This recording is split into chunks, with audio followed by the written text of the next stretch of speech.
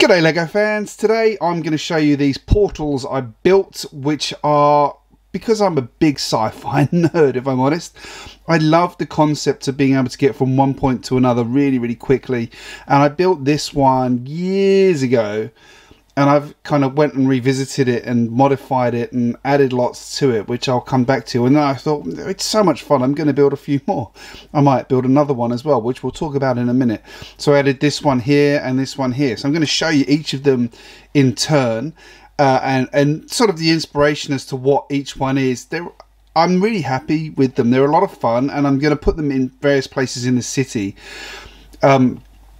because who doesn't like portal things? I mean, they're in like games like Doom, they're in Stargate, the TV series. Incidentally, go and check out Captain Mutant's submission to LEGO Ideas, which is linked up in the corner now. Highly recommended. Please go vote for it if you're a fan of Stargate and you haven't already.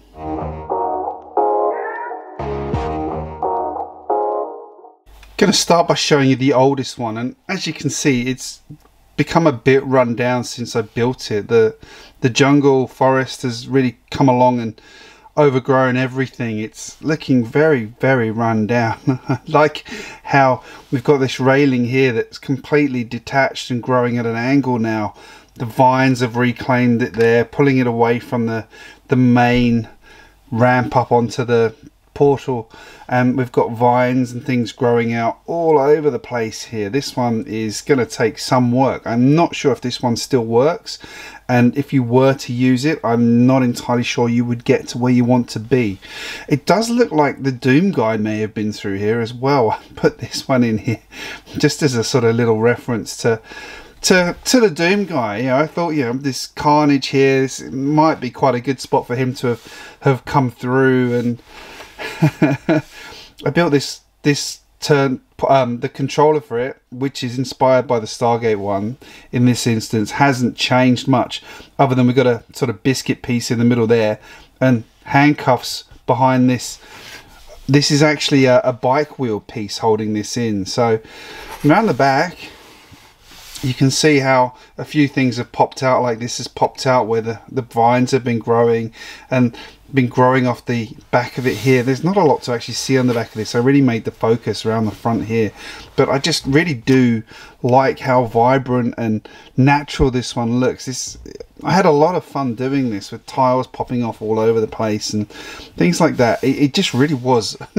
You can imagine them going to these portals just being used and then just forgotten about for whatever reason, as happened in the Stargate TV show.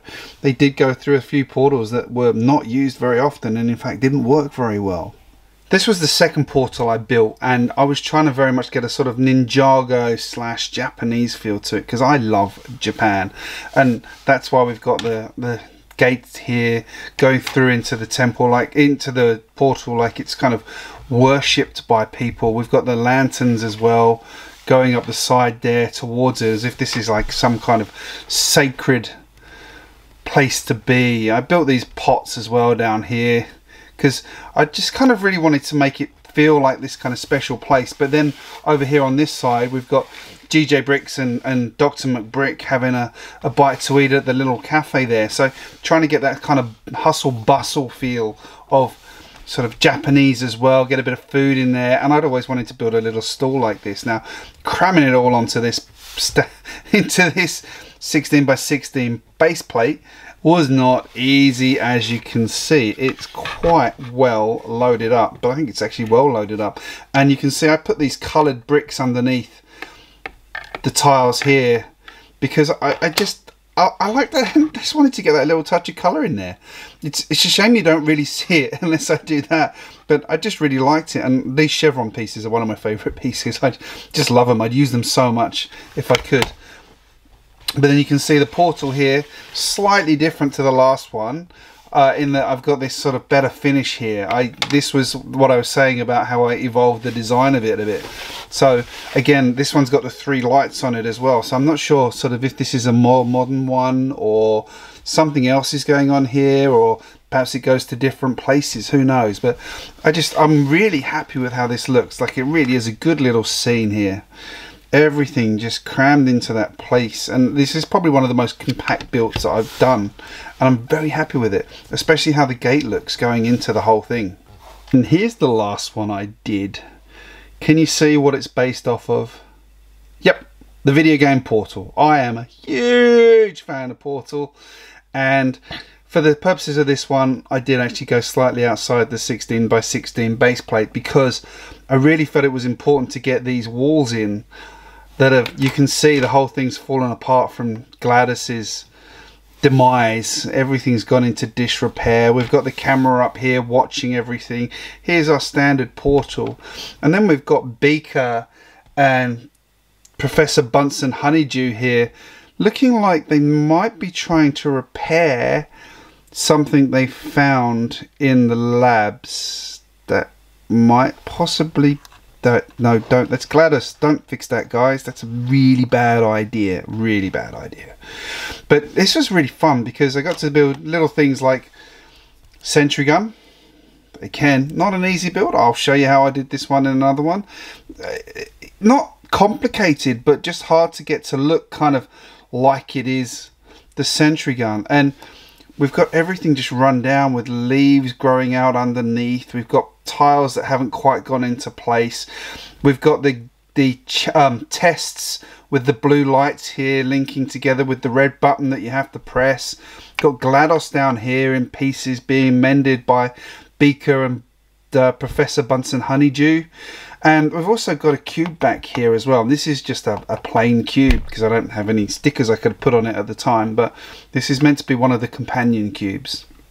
And I love Portal. It is one of my favourite games. I have gone back to numerous times. If you haven't played Portal 2, you're missing out because it's even better than Portal 1, which was a phenomenal game.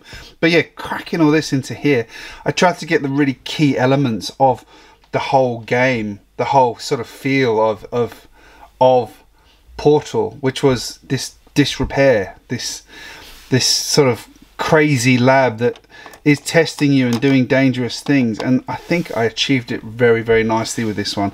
Very, very happy with how it looks as a whole.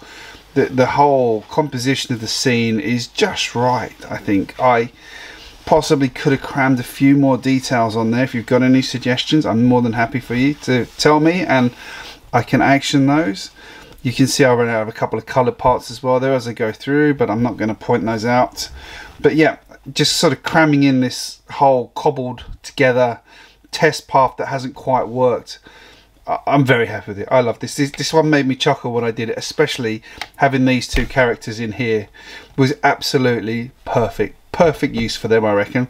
Getting the Muppets in there. So there you have it. There is my 3 portals, and I'm going to start by asking you a question that I want you to answer in the comments, which is, if I was to build a 4th one, what would the theme be? I've got numerous ideas. It could go in my city. It could just be a shelf stopper. I just tried to stick to the 16 by 16 base plate, which is easier said than done in some cases, as demonstrated by the lab one here. But yeah, love to know your thoughts in the comments about these, and I'd like to know if you'd like me to show you how to build one of these, and if so, which one would you like me to show you? Because they've all got different styles and different techniques, but the portal itself is the same fundamentally between each one. That was one of my whole reasons for doing it. This one is the oldest and simplest, and then these two are both slightly modified on that one to have different features and slightly different finishes. Now I'm going to ask you to give this video a like if you've enjoyed it. It does help my channel, it helps my videos, and to hit that magic subscribe button if you are not already a follower of my channel. Thank you for watching. I really hope you've enjoyed this, and I'm going to show you a couple more videos I think you will enjoy. I'll see you again very, very soon.